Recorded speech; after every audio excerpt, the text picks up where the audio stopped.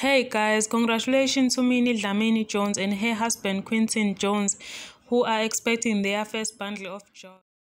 Dlamini Jones wrote a sweet message to her husband Quinton Jones as they celebrate their third wedding anniversary about this time 3 years ago.